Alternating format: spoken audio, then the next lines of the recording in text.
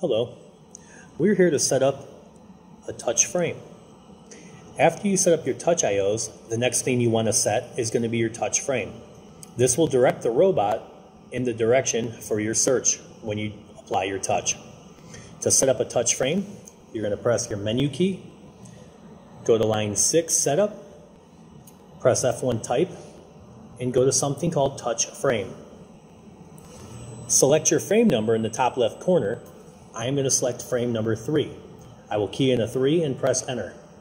Note the screen is now uninitialized. There is no data for this touch frame. We are going to teach the touch frame in order for it to work for our touch routine. You have two methods here to teach. You can choose direct entry, where you type in your rotation about X, Y, or Z, or you have the 3-point method, where you teach your orient origin, your X plus direction, and your Y plus direction based off of the right-hand rule on your part.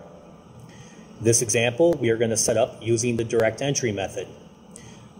When you have your part in line with the world coordinate system and you would like to use the world coordinate system for your touch, all you have to do is press F5 done and note the bottom of your screen.